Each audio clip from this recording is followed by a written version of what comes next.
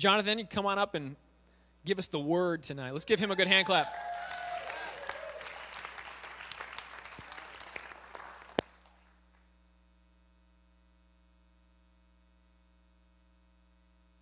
Testing. Before I walked up here, I asked Sharon to pray for me. I have a massive headache right now. So how about everybody just reach their hands towards me?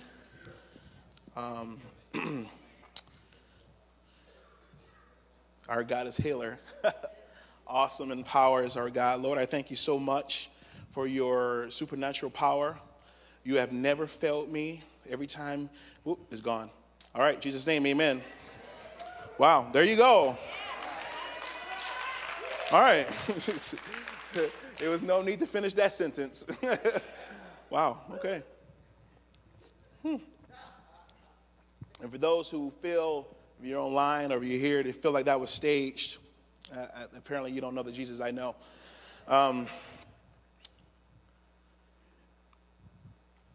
Hi. This message is called Finding Your Purpose. Fighting the spirit of the Antichrist. Justin, is there any way we can get these turned off, please? And I don't like starting with disclaimers, but I don't know where this came from. I was driving, and I always assume the Lord's going to tell me what to preach about, and He usually does. And yesterday He did. And today He continued it. I know I wanted to talk about finding your purpose again, because that's been the theme of our month. But then I said, okay, Lord, I kind of emptied everything that I wanted to talk about last time I preached 2 weeks ago. And if you were there, this whole month, some great things have been said about finding your purpose and about helping out the house of the Lord, about us being one body. But then I realized that is not our only purpose. That if you truly fulfill the purpose that you've been created to be, then you automatically have the weapons to fight end-time spirits. If you live the life you were born to live, what's been the staple Pastor Randy taught me here, then you know that you have the ability to fight seen and unseen things that would try to impress upon us in these end times.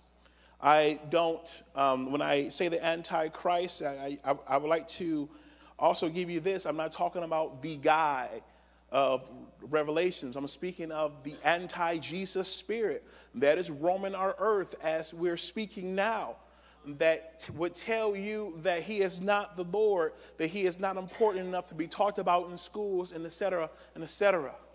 Finding your purpose, fighting the spirit of the Antichrist. Lord, I praise your name.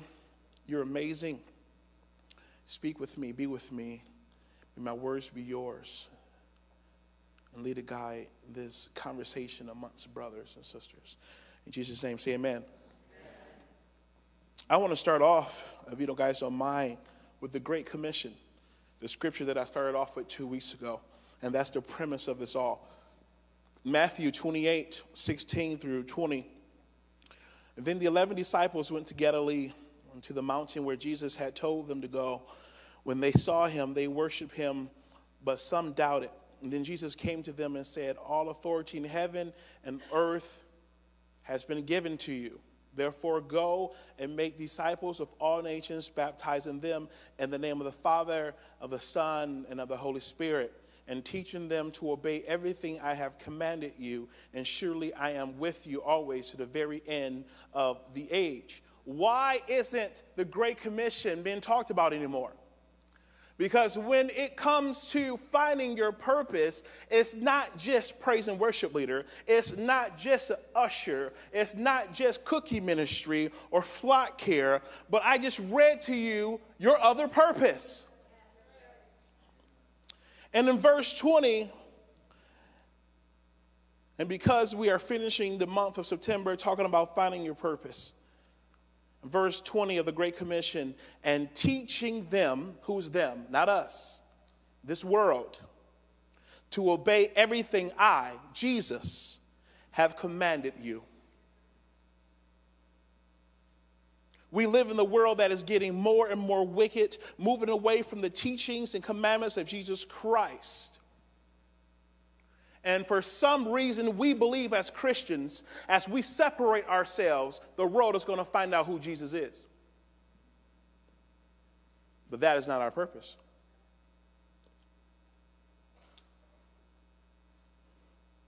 That is not our purpose. See, we assume that every Christian is a Jesus follower, and then we assume that if you're not a Christian, you're anti-Christ. But how can you be anti something that you don't even know about? See, there are anti-Christ spirits, but then there's the harvest that the Bible says is plentiful, and throughout this whole area of people who don't know who Jesus is. So I wouldn't put them under a category of them being anti-Christ because they're waiting for one of us to introduce them to Christ. Finding your purpose. 1 John 4:3. But every spirit that does not acknowledge Jesus is not from God. This is the spirit of the Antichrist, which you have heard is coming and is even now already in the world. There's a spirit that roams this world today with the job description of confusing and ridding the world of the precious name of Jesus Christ. And we, as we find our place, must shake this world. We must remember that we were not just created with talents to work only in the house, these four walls of the Lord, but we are called to complete the Great Commission, teaching them to obey everything Jesus commanded us to do. Some of the peoples of this world are not just haters of what we believe in. They just don't know. I remember we were at the RLCI conference in the big mothership church in Granville. And I believe it was Lee Cummings who spoke, and he said that he was preaching about Noah. And this lady walked up and said to him after the church, she said, she was in her 20s, she said, "Who's Noah? What's Noah? There was a flood? What? A flood?" She had no idea because she was never taught. See, we assume everyone knows the creation story that we know. We assume that everyone knows that David slew Goliath. We assume that everyone knows that the sea was parted. We assume all of these things about the non-Christians. But sometimes they just don't know. And they're waiting for us to fulfill our purpose and teaching them how to obey the commands of Jesus. Those sinners. I must separate myself from them. Some of y'all laughing. Some of y'all done said it. I'm going to allow them to go straight to hell. And my grandfather would say, well, gasoline draws. Y'all don't get that at all, do y'all? Whew. Wow. He was from Mississippi, so that's some southern taste for you. But we're allowing our neighbors, we're allowing our neighbors to go to hell. We're allowing our friends in school to go to hell. We're allowing this stuff because, why? Because we have our ticket, because we know Jesus and that's it. Because we sing and choir, because we have somehow we have created this checklist system of like we have arrived. But the Bible, before Jesus left, that was one of the last things he told us, to go out. Some of you in this room are only here because somebody opened their mouths and told you about Jesus. And what if you were just pushed to the side and find him on your own? You can find him. That's not what the Lord told us to do. All nations all nations. Y'all don't need to give me any amens today. I'm feeling this message. I'm feeling it. It is my job to tell Nathaniel and Zeta about Jesus and his commands and the importance of the Bible, salvation through Jesus, and the receiving of the Holy Spirit. So when this world tries to introduce to them these anti-Christ ideals, they now have the ability to determine the lies of the world. And according to the Great Commission, my job is not to just inform my kids, but all nations. You see, I had to talk to Connie about this as she walked in, because I know there's scriptures that say we, don't be amongst the worldly. But then I read the Great Commission, and I know from my experience that some of the people I was able to lead to Christ will never have entered a church on their own account. See, some of us, we like to separate ourselves so much, so we have nothing but Christian friends. We have nothing but Christian people around you. I'm telling you, it's good to sharpen yourself, but when are you doing the Great Commission? If we're only finding Christian people everywhere we go, when is somebody else in this world going to get saved? Somebody else needs to hear the band. Somebody else needs to hear Pastor Rick speak. But how are they going to come unless they are invited? Unless we sometimes leave our perfect bubble and walk into the world. Woo! I know I'm stepping on some people's stuff today. I know it. But I'm telling you, this has been on my heart, and I just can't stand to watch my brothers and sisters not follow through on your complete purpose. Your complete purpose is when you study the word to speak it out to the nations, bringing them in and introducing them to Jesus, teaching them how to obey, baptizing them, introducing them to the Father and the Holy Spirit. These are foreign, Chinese, Japanese forms to people who don't know who Jesus is.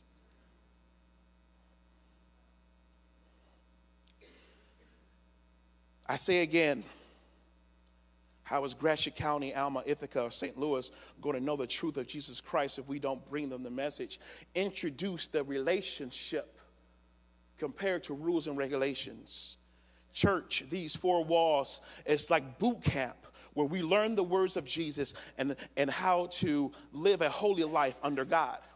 Now, follow me here, because the Lord shared this with me in college. Somebody asked me in college, why do you go to church? And it rose up at me, man, it's like boot camp. I go to church, and Pastor Ron in Mount Pleasant, he teaches me how to fight devils. He teaches me how to live a holy life. So when I leave that place and go on college campus, I don't got to be tempted by booze. I don't got to be tempted by this, by that. I can live right. But like any boot camp, nobody that shows up to boot camp, they're recruiters for boot camps.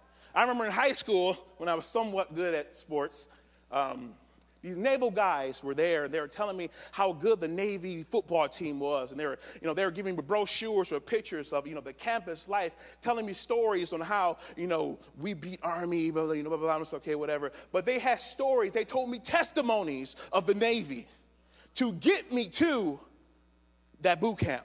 And if I would have gone to that boot camp after some time there, when I left, I would have been Navy. See, some of us, we're expecting Gratiot County, Harvest to come to boot camp, but none of us are willing to recruit. We simply have to tell our testimony. No one can refute that.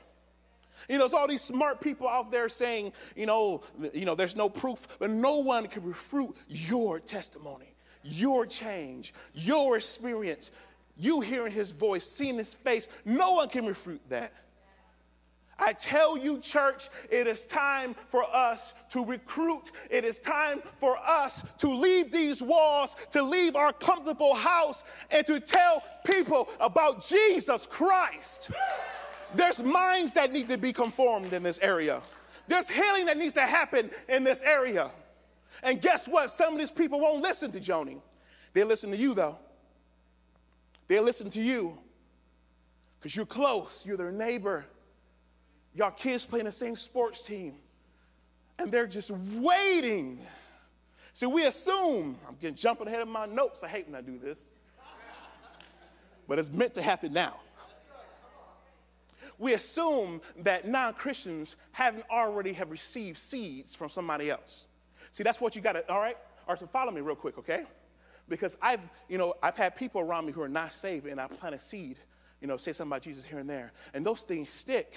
See, if they come past you, and if you don't obey and come to them, that can be the seed that breaks the camel's back right there. See, we assume that they're just devilish, they know nothing about nothing, and you don't know what grandma had already taught them. You don't know that they actually were in Sunday school their whole life. You don't know what their history is, but we assume by looking at them, their tattoos, their ears are all, got holes in them, whatever. Their hair may be different colors. We look at them, we assume they must not even know anything of him. So we just walk right past them. And the Lord says, really? They need me as much as you need me.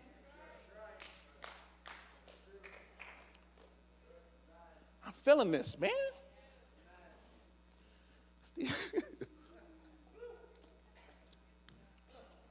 I know some of y'all don't agree with me, but hey, let's roll.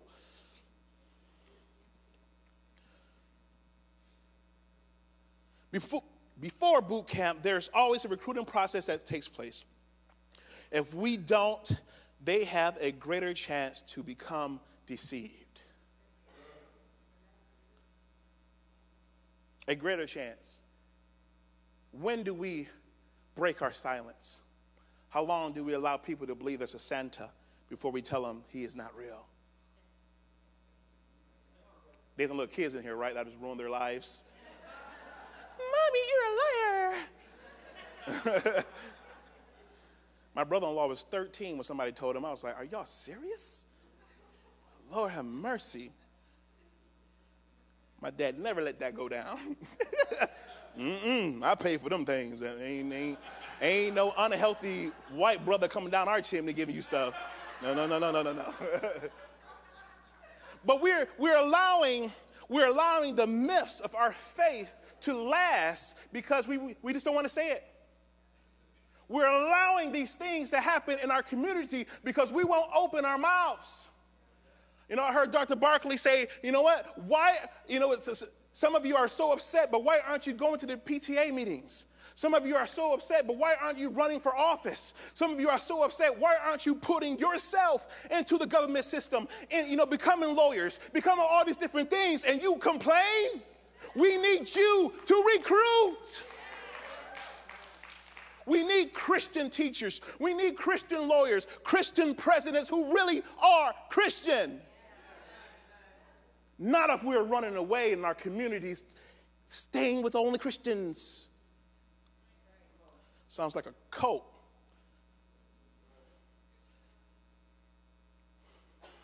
But you don't have to believe me. We believe the word is the truth. Believe the word. You may not like the delivery tonight. I may have rubbed you the wrong way, but don't believe me. Believe the word of God that says, get out of your house and spread the word of me. That's what I love about her. Lacey, I love that about you. We had a church picnic. Lacey running around the people. You want to get baptized?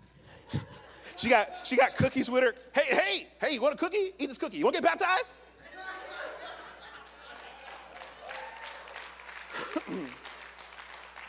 Why not? Why not? Why not? It's so important for us to do this because Matthew 24:24 says, for false messiahs and false prophets will appear and perform great signs and wonders to deceive. And if possible, even the elect, which means they won't just deceive sinners. If we don't watch it, they may deceive some of us. But how do you stop this? By introducing Jesus to people and by reading your Bible to know Jesus. First of all, as a Christian, you know you cannot be deterred in this life if you know who Jesus is. No one can come in my house and tell me who Alice is. That's my lady. We dated for 10 years before we got married. All right, 10 years. Somebody can blind me, do anything they want, and, say, whose voice is this? That's Alice's voice. When you know Jesus that much, when someone false, it's going to come. It has come. It is here. This anti-spirit. And some, even the church people, will believe it's true because you don't know Jesus. This is not a religious hangout. No, Jesus. Man, I'm feeling this tonight. Man. John 4, 1 through 6. Dear friends, do not believe every spirit, but test the spirits to see whether they are from God, because many false prophets have gone out into the world. This is how you can recognize the Spirit of God. Every spirit that acknowledges Jesus Christ has come in the flesh is from God. But every spirit that does not acknowledge Jesus is not from God. This is the spirit of the Antichrist, which you have heard is coming and even now is already in the world. You, dear children, are from God and have overcome them. Because the one who is in you is greater than the one who is in the world. They are from the world and therefore speak from the viewpoint of the world. And the world listens to them. We are from God, and whoever knows God listens to us. But whoever is not from God does not listen to us. This is how we recognize the spirit of truth and the spirit of falsehood. There will be times when we talk to someone from this world, they just don't want to receive it. That's okay. We move on. Just because we get one rejection does not stop. Doesn't stop. The world would not always listen to us when we introduce Jesus Christ. But remember, when we are talking to a worldly person, just consider to yourself, there already may be a seed in them. Mom or grandmom or dad used to sing those old spirituals, or used to sing those hymnals, or used to take them to church. And so they know something. Some of you tonight are hearing me and you're thinking, Joni is right. I need to talk about Jesus more and introduce him to people that I know. But how good do you know Jesus? I remember I was a part of, in college I did everything. I was a part of student government. I was in a fraternity. I was in so many different groups, played drums for so many different people. I just didn't believe in being still.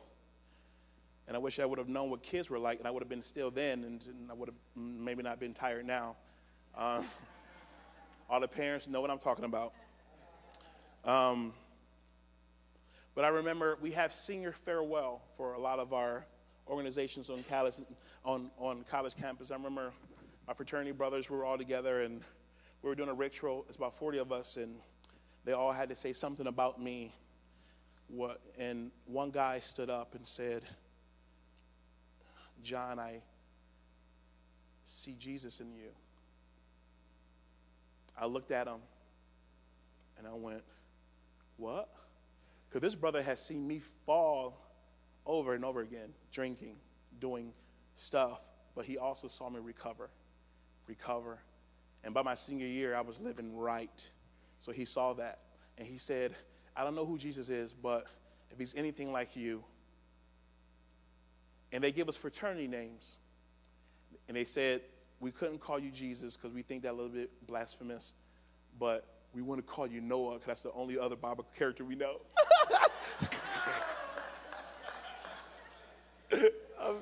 I'm sorry, that's still funny to me. But 39 fraternity brothers who knew nothing of the Lord except for my lifestyle and my recovery and my lifestyle by my senior year. They knew something was different about me. They were able to see it. And they couldn't point to anything else, not counseling, man, it has to be this Jesus thing that he's talking about. And John, and they call me John, you know what, John, we don't know who Jesus is, but man, you look like Jesus. You act like him. What if I would have only joined a Christian fraternity? What if I would have not even talked to these gentlemen because they were different than me? And guess what that is now? That's a seed planted in those other 39 gentlemen. So one day when those gentlemen walk past you or walk past somebody else and say something about Jesus, they can say, I knew someone who knew Jesus, and you act just like him. What is this Jesus thing? Another thing happened. I flew to Romania, and I got a lot of, my dad knows a lot of ministers, so I wrote a letter, gave it to him, and I got all this money from ministers. I had some money left over, and one of the girls on our trip couldn't go because she was lacking some money. I had some money left. I had to decide, do I want to buy some new Michael Jordans? Or do I sow into this girl who was just, man, she was that thing. She was, I don't want to say bad, but she was bad. Lord have mercy. Like fought and just drank, and I mean, she was that person. So I met with her and her mother. I said, you know what? I don't believe in the Lord. I said, apparently you must have been praying about getting some money, and both of their eyes got big. I was like, because I got $245 left from my money, from all my donations. I would love for you to have it. They both just start bawling. I'm sitting there like, what's going on? We never pray before. We pray before you walked in a room, say, Lord, we need $245 to finish the trip.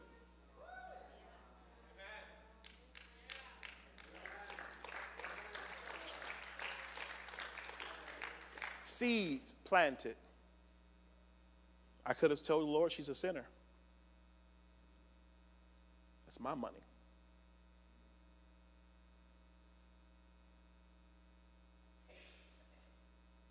But the Great Commission speaks louder than selfish ambition. The Great Commission speaks louder than skin color. The Great Commission speaks louder than the wealth of knowledge of the Bible. The Great Commission speaks louder than any stereotype or ideology that you may hold tonight. Go to all nations.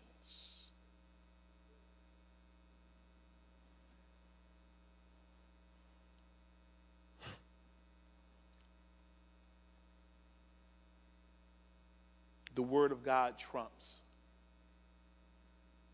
The Word of God leads. The Word of God fuels us to fight the Antichrist, that spirit. And the best way for you not to be deceived tonight, ladies and gentlemen, who are Christians in this room, is to read the Bible. John 1, in the beginning was the Word, and the Word was with God, and the Word was God. He was with God in the beginning. Through him all things were made. Without him nothing was made that has been made. In him was life, and that life was the light of all mankind. The light shines in the darkness, and the darkness has not overcome it. The Antichrist cannot overcome it. That spirit cannot overcome it. And if you don't know the scripture, the word is Jesus. So when you read your Bible, you are getting to know Jesus. When you do your devotional, you are getting closer to Jesus. And when that darn Antichrist spirit try to enter your house, you defeat them with Jesus. Every knee. Every tongue confess that he is Lord. By the word of God, Christians, that's how we put bullets in our spiritual gun. By the word of God, by knowing the words of Jesus, how he reacted in situations, when you know who he is, when you have that relationship with him, because this is your purpose, when you open your mouth, you can express to anyone who doesn't know him who Jesus is. I can express to you who my wife is. She doesn't need to be here. I can describe her. I can, the height, color of her hair, her eyes. I can tell you what she's smart in. I can tell you her degrees. I can tell you everything because I know her. when it's time to defend our faith, some of us get mad because you don't know anything. You're just going to hell because you're going to hell. I don't need to know. I don't need to know the scripture about it. I'll fight you. We've met those Christians. You're bringing a knife to a gunfight and the devil is laughing at you. The Antichrist spirit is going to come with knowledge, ladies and gentlemen. The devil came to Jesus with knowledge. The devil knew the scriptures, and Jesus slapped them back with scriptures. It is written. Man, I wish I could have saw that. I bet, Jesus walking hungry, like, oh man, Lord, these rocks starting to look good, Lord, And here comes Satan talking smack, and the Lord said, man, it is written. If I could have been there for that moment, the devil still came back.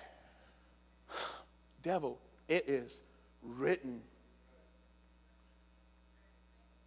The anti-spirit is consuming our government. The anti-spirit is consuming our public school system. The anti-Christ spirit is consuming even some of the public figures that we have voted for. And now they're changing their minds. They're doing things that are against what we believe in. It's because it's the anti-spirit. You know what? When I moved here, I was against homeschool. I want to lie to you. But in the recent last couple of weeks, I told the Lord, deal with me if this, why is this an issue for me? And the Lord began to show me why it's important to do it. It may not be for every family, but do the research. That's what my wife tells me, I tell you. Do your research. I still haven't thought about if I'm going to do it for my kids or not, but I know if those darn teachers come down with some anti-Christ stuff to my kids, they're going to meet the wrong side of Jonathan Glenn that day. They're going to meet Leona Glenn. And you don't want to meet Lily. Because just like Steve preached on a couple months ago about how it's the parents' job to protect and clean off our kids from some of this unholy things. And I'm telling you, in some of your, homeschool experiences, they are being protected while learning, while growing. I understand now.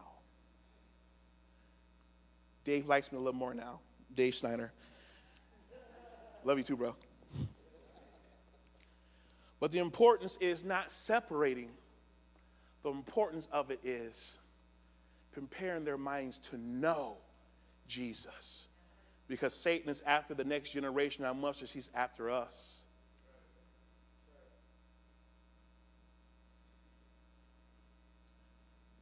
If you know your Jesus and you have a relationship with him, not just a religion, when the world brings this anti-spirit to your door trying to convince you something different about your Jesus, you will have the power to fight. Remember, it's your Jesus. If we reread verse 20 again from the commission, it says to teach them what I, Jesus, have commanded you. And his commands are in what book? The Bible. Maybe that's it. Maybe it's just a lack of knowledge. Maybe we don't speak to our neighbors because we think we won't have the answers. Maybe we don't speak at our workplace because we think we may not have the answer. But I'm telling you, I don't know about you guys, but the presence of the Lord is real. And when people have come at me, and even when my knowledge of this wasn't even 100%, when it came at me, my spirit man rose up and stuff started coming out. And I was done. I was like, man, I remember that scripture. Because at some time in my life, I was sitting in the church just watching my dad preach, and something must have stuck.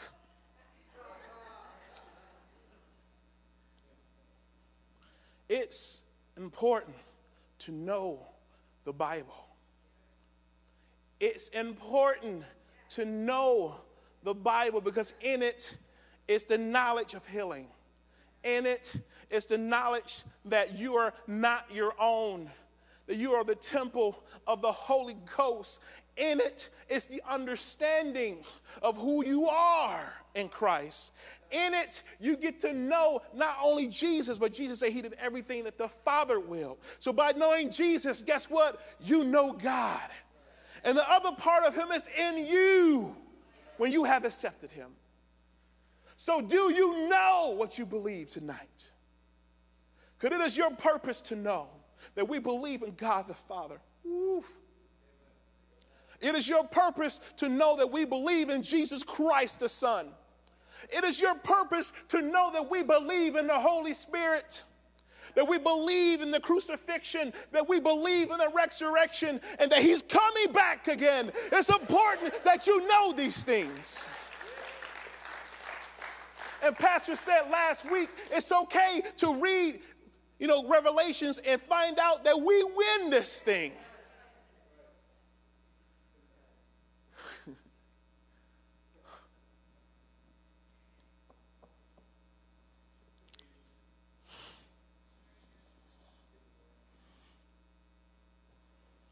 I just hear, wake up. Wake up, church. Time is winding down. Wake up.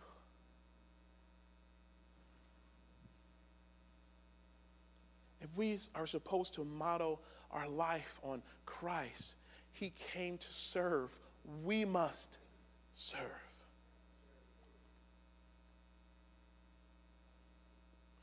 We must care for others, sometimes even more than ourselves. Oh, Jesus.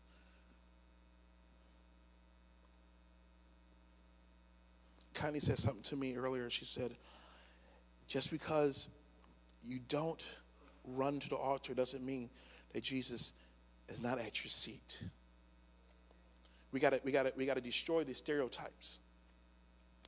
If you come to this altar, that's because you want to, not because we force you or because we have created the stigma or the schema that this is the only place where Jesus dwells.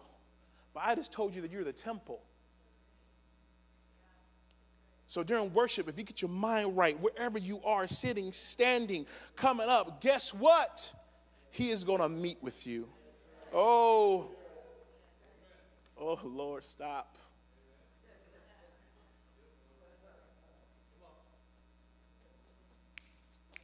Raise your hand if you pray in the Spirit. Don't be ashamed if you don't. I'm not going to send the ushers at you.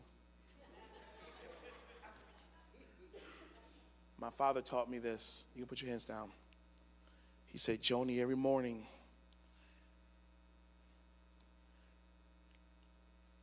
doesn't need to be publicly, you pray in the Spirit for a couple minutes. I'm like, why, Dad?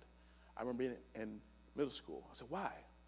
He said, have you ever tried to start an engine in cold weather? I said, yeah. He said, sometimes you got to rev that engine up. And what speaking in tongues do for me in my quiet prayer life is it prepares me. My spirit man, it's like your spirit man is lifting weights. And I don't know about you ladies, but sometimes the guys, we lift weights in the mirror at our gyms. We're sitting there just like, and when you speak in the tongues, your spirit man is just, come on. And I don't, you have to do this every day if you do this. I'm sorry, you have to do this every day. Because what happens is when these spirits try to enter your children, when we try to enter you, now you're on such high alert in the spiritual realm, they can't get past you. You begin to sense things like, oh. Who are you, young man? Why are you hanging out with my son? I don't know you. I don't know your mom and daddy. I'm going to need you to leave my house because you felt something. I was doing this. I came out the room and something said Nathaniel's watching something inappropriate. Turn around. I walked up to him. He said, Daddy, I don't think I should be watching this. I looked over, and it's some witch episode of some cartoon that he likes. Teaching moment. I said, son, you're right. This is inappropriate because of this. So let's just turn the channel.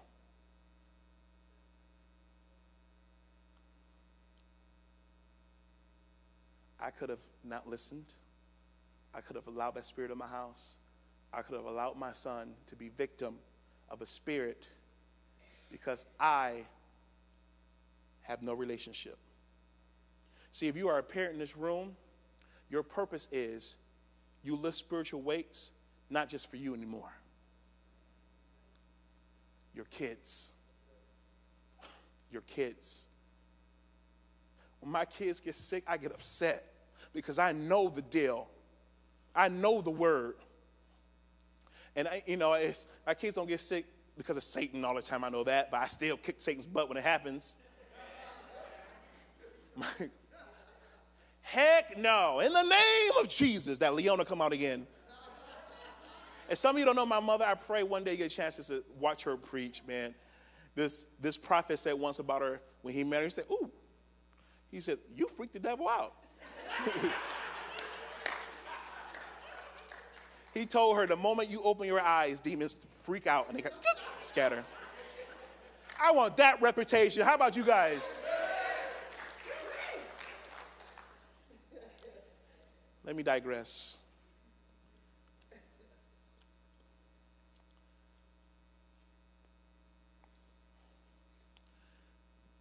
Then Jesus came to them and said, all authority in heaven and on earth has been given to me. Therefore, go and make disciples of all nations, baptizing them in the name of the Father and of the Son and of the Holy Spirit, and teaching them to obey everything I have commanded you. And surely I am with you always, unto the very end of age. I pray that the Lord would show you not only your purpose in this church body, but I pray that he will also show you how you fulfill the Great Commission in your life as you go out proclaiming the name of Jesus and introducing him in a relationship sense to your neighbors and to the people of our surrounding area. And if you're so blessed, to the country and to this world. Bow your heads with me. Father, we've had tears tonight. We've had laughter, clapping.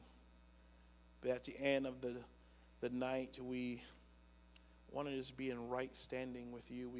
We want to live this life that we were born to live, not just our talents or our creative ability, whatever you have given us, Lord, but we want to wake up, just like you said, and spread the news on how to obey your commands. But it starts with our understanding and our knowledge of the word that you have given us. Help us to not believe what the world says about the Bible, about it's an old book, but the Old Testament has no relevance, on how we're just a New Testament church, so we only should read the New Testament. Help us to throw that stuff to the side and know that every word in the Bible was given to us through the Spirit of God. And Lord, we believe in the Bible, and we believe in the word, and your word says that it was Jesus. So as we read the word, Father, may we be engaged against the Antichrist in this area. When we see horrible situations in our schools, may we not run, but maybe introduce Jesus to the PTA meetings. When we see horrible situations in our local government, Father, may we not run, but may we join the city council. May we run for mayor. May we run for governor, Father, because we don't run alone.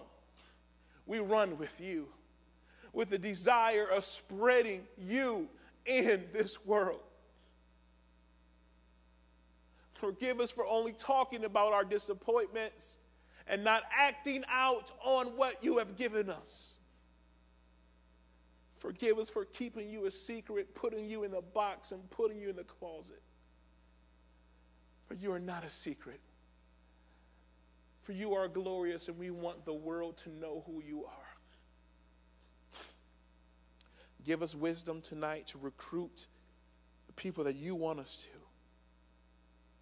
Give us the strength to deal with disappointment if someone laughs at us, to move on, to carry out the Great Commission.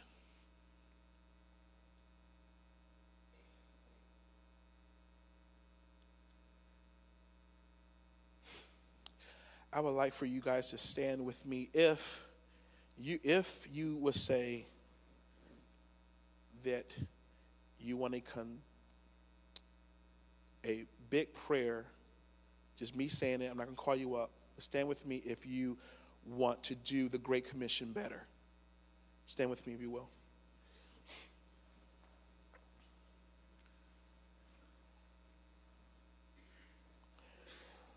Father, you see us. I'm not even lifting my head to see who's standing because it's between you and them. You see us, Lord. You see us standing. I'm standing here too. I've been comfortable, Lord, as being, the music director. I've been comfortable just hanging out with the youth. I've been too comfortable. Lord, forgive me for forgetting my purpose of why you've given me these skills is to continue the Great Commission. So, Father, I pray over all my brothers and sisters in this room, and I say, Lord, that you will give us the strength to speak when we need to speak, to plant seeds when we need to plant, to handle our cards when we need to handle our cards, but to be a light in this community and help us, Lord, to know the word more. So as we go out and run towards the harvest that is plentiful, that we will know what we're standing on. And no other God or false prophet will we believe. If you believe that, say amen. Thank you.